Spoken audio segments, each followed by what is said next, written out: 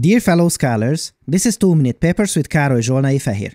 Neural style transfer just appeared 4 years ago in 2015.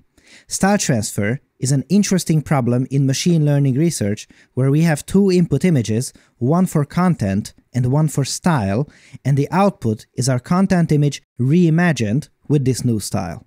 The cool part is that the content can be a photo straight from our camera, and the style can be a painting, which leads to the super fun results that you see here.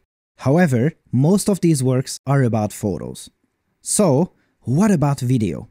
Well, hold on to your papers because this new work does this for video and the results are marvelous. The process goes as follows. We take a few keyframes from the video and the algorithm propagates our style to the remaining frames of the video and wow! Those are some silky smooth results. In specific, what I would like you to take a look at is the temporal coherence of the results. Proper temporal coherence means that the individual images within this video are not made independently from each other, which would introduce a disturbing flickering effect. I see none of that here, which makes me very, very happy. And now, hold on to your papers again, because this technique does not use any kind of AI. No neural networks and other learning algorithms were used here. Okay, great, no AI. But is it any better than its AI-based competitors? Well, look at this. Hell yeah! This method does this magic through building a set of guide images.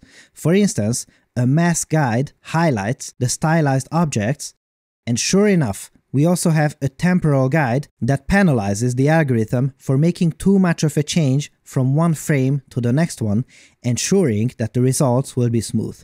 Make sure to have a look at the paper for a more exhaustive description of these guides.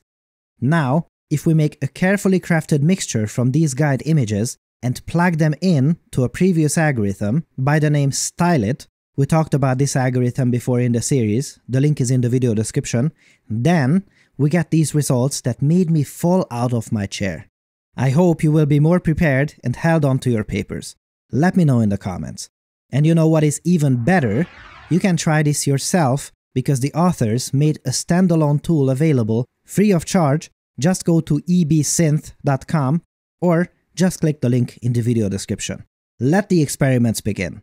Thanks for watching and for your generous support, and I'll see you next time.